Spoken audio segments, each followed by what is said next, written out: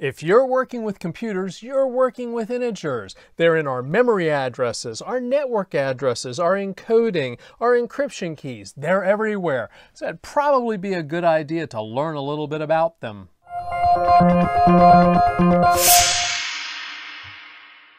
We are going to assume that we have two integers, n and m. All right? And these integers, if we have defined them, if both of them are defined, we have values for both n and m, then we can say that there is an expression, n is equal to q times m plus r.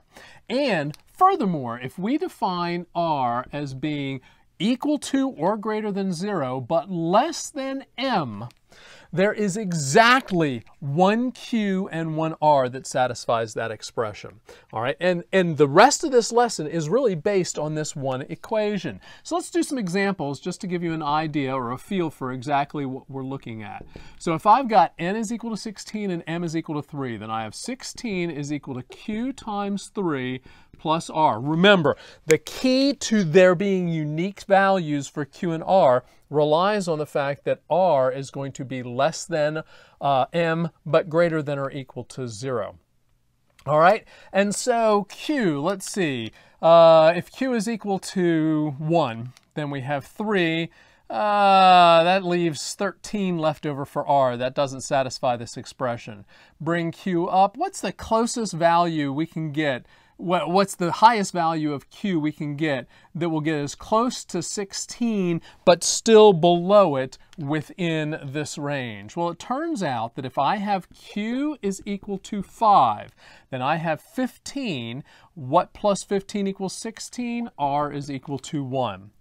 Let's try another one. How about n is equal to 3 and m is equal to 10? Now, I didn't say anything about the relative values of n and m. M could be greater, n could be greater. Let's see if the expression still holds. What I've got is 3 is equal to q times 10 plus r. Now, any value of q that is above 0 is going to give us a value that forces r to be negative, and r cannot be negative. So if q is equal to 0, then what we've got is 0 plus r is equal to 3. This gives us q is equal to 0, r is equal to 3. Now, one other thing I didn't say was I didn't state whether n and m have to be positive. What we're looking at here is typically, for this discussion, we are going to assume m is greater than 0. But I didn't say anything about n. So maybe we can do n is equal to negative 11 and m is equal to 5. Well, what is this going to give us? This is going to give us negative 11 is equal to q times 5 plus r. Now, if q is 0, then what I've got is r is negative 11. That violates this range right here. So what I'm going to have to do is start making negative values of q in order to make it so that this result of q times 5 is below negative 11, just enough so that r can be in that range. So what we've got is negative 1, that'll be negative 5. Still, r has to be negative 6 in order to get to negative 11. So how about q is equal to negative 2? That's negative 10. Still, r's got to be negative 1. That violates that range. Q equals negative 3. So if I've got q is equal to negative 3, then this becomes negative 15. Negative 15 is below negative 11, such that r can still be in this range. So negative 15, and then to get up to negative 11, we have to have an r of 4. So we've got negative 15 plus 4 is equal to negative 11. Now, let me show you a little bit about what this expression looks like whenever we graph it out. Let's assume that I'm going to make a graph that represents what values of r satisfy that expression. And remember, our expression is n is equal to q times m plus r. based on different values of n. Just for the purpose of this graph, let's just assume that both n is greater than 0 and or equal to 0, actually, greater than or equal to 0. M for this discussion is greater than 0. And remember, r needs to be in that range. R needs to be greater than or equal to 0 and less than m. All right, so let's see what happens. If I have an n equal to 0, so we're starting right down here. At this point right here, we've got n is equal to 0. If n is equal to 0, well, really, for r being greater than or equal to 0, r is less than m, we can't have a q of anything other than 0. For example, let's assume that r is equal to m. Then I can have a q of -1, which will make it so that n equals 0. In other words, let's just pick some numbers. So if if m is equal to 5, and r is equal to 5, then q needs to be -1 for n equal to 0. But that, once again, violates this range right here.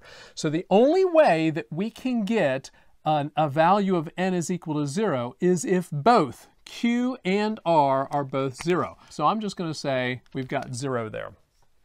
Now, what happens as we move up?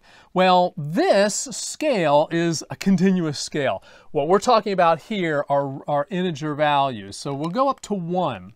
Let's just assume that q is not, that m is not equal to 1 or something small. Let's just assume that m has some magnitude to it, like a 5 or an 8 or a 10 or something like that.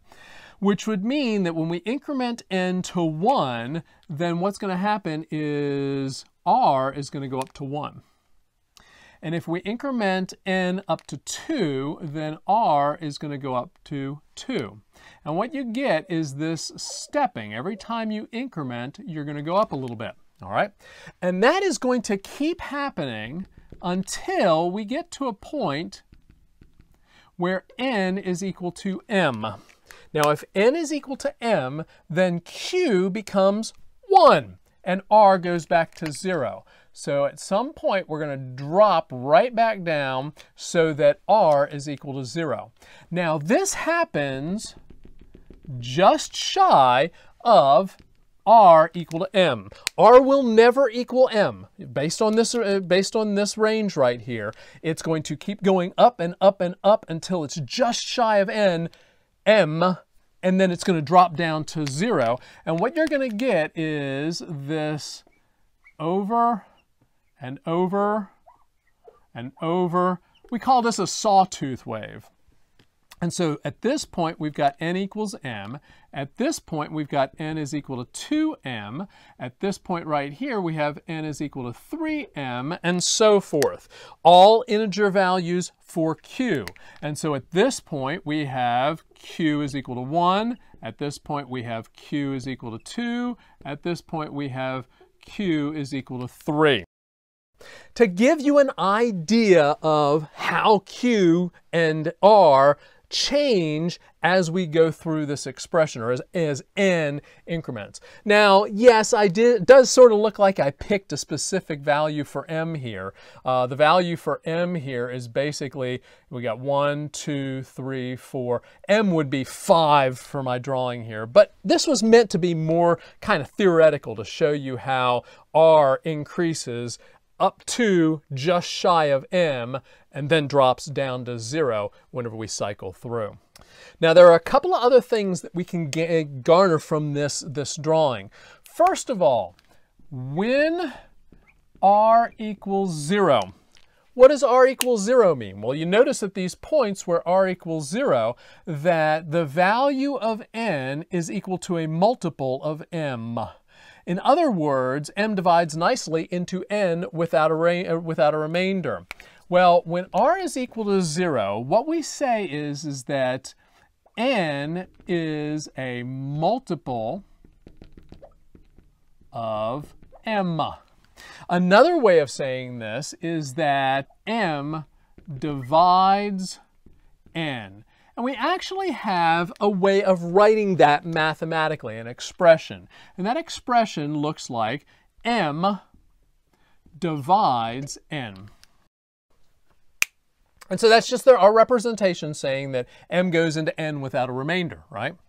Well, it turns out that all of these other periods where m does not divide m, we have a representation for that too. So m does not divide m. Well, the representation for that is m, and it looks like the divide symbol, but there's a little slash through it, does not divide n. Now in our expression, n equals q times m plus r, you may be wondering where our q and our r came from, or at least why we named them what we did. Well, q is the quotient and r is the remainder. And it comes directly from that long division, right? And so you start out with some number that you're dividing into another one, and you keep those successive subtractions until you come up with a result, a remainder that is too small to pull any more of our divisor out of. And therefore, you get this idea that r is going to be greater than or equal to 0, but less than m. And then the quotient is, of course, what is going to be the result of that long division. Well, we have another way of describing this remainder. It's the remainder function, otherwise known as the modulo. And whenever you do this on paper in mathematics, you would say something along the lines of n mod m. In other words, I am going to be taking m out of n until I get a remainder. Now, in a lot of coding languages, there's syntax that allows us to represent this function.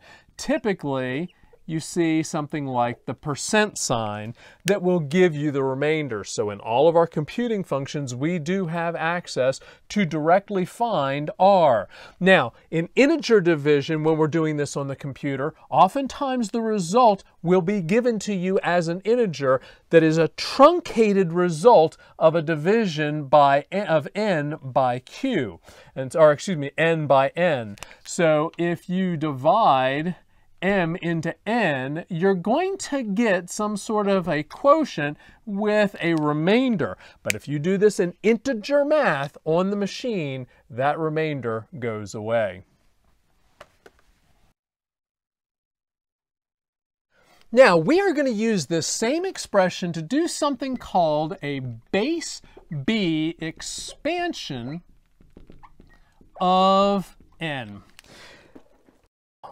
Before we move into this, understand that we're still using this same expression. We're still using the m equals q times n, or excuse me, n equals the q times m plus r. We're just going to change our variables around a little bit in order to represent this new concept of base representation. So I've got this n that is equal to, and I'm going to use a slightly different variable. We'll have b times n sub 1.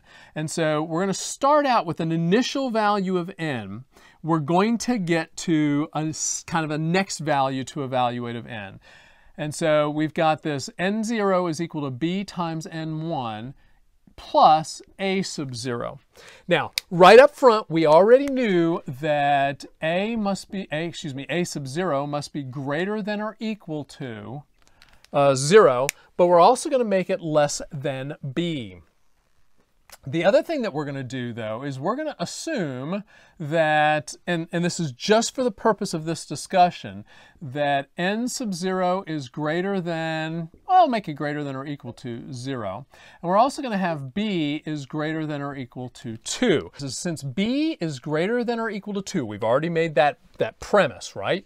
Then n sub 1 has to be less than or equal to half of n sub 0. So we're going to simply, and I'm going to write this down generically, I'm going to say n sub k is less than or equal to 1/2 of n sub k minus 1. All right, so if a sub 0 ends up being 0, then, and we know that b has to be greater than or equal to 2, then we know that n sub k has to be less than half of n sub k minus 1, which means after we apply this, if I bring n sub 1 down here, I know that this n sub 1 is less than this n sub 0. Well, let's apply the same thing again, and we'll get n sub 1 is equal to b times n sub 2 plus some sort of a remainder a sub 1. And then we'll do it again. n sub 2 is equal to b times n sub 3 plus some sort of a sub 2. This n sub 2 is at least half of n sub 1. So we keep getting smaller and smaller and smaller until we get to some point, and we'll just simply say n sub k is equal to b times 0. So you keep dividing this in half and dividing this in half, and it's going to keep getting smaller and smaller and smaller until the point it gets to the bottom limit, the lower limit, which is going to be 0 plus a sub k. Now, before I explain the importance of this, let's talk about it with an example. How about I have an integer 5,234. And let's say that for this example, b is equal to 10. Now, if I divide 10 into this, I get 523 times 10 plus my remainder is 4. All right? So now my n sub 0 is 5,234. My n sub 1 is 523. My a sub 0 is 4. If I do this again, I repeat this again. Now I'm dividing 523 by 10. I get 52 times 10 plus 3. Now this is my n sub 2. Now I do 52 is equal to 5 times 10 plus 2, right? So 5 times 10 is 50 plus 2 is 52. The 5 is now my new n, so I've got 5 is equal to, well, in this case, since 5 is less than 10, it is 0 times 10 with a remainder of 5. Now, the important thing to see from this is that what I've done is just simply separated out, using these remainders, these decimal values. So I've got 5, 2, 3, 4. I've pulled out one at a time, starting on the right-hand side. I've pulled out as remainders those decimal values or those integers that represent each one of the decimal digits. So the thousands place, the hundreds place, the tens place, the ones place. Turns out that that also works for any one of these bases. So if I talk about this base B expansion, if instead of using 10, I used 5, then it would be base 5, and it would give me all the digits for the base 5. What values are valid for base 5? Well, a sub 0, or actually any sort of a sub k, must be less than b. So if we use 5 for our b, then our a's, all of our remainders, would have values of either 0, 1, 2, 3, or 4. They can't be 5 because that would violate our range. All right? Let me write down the expression for exactly what a base n expansion looks like.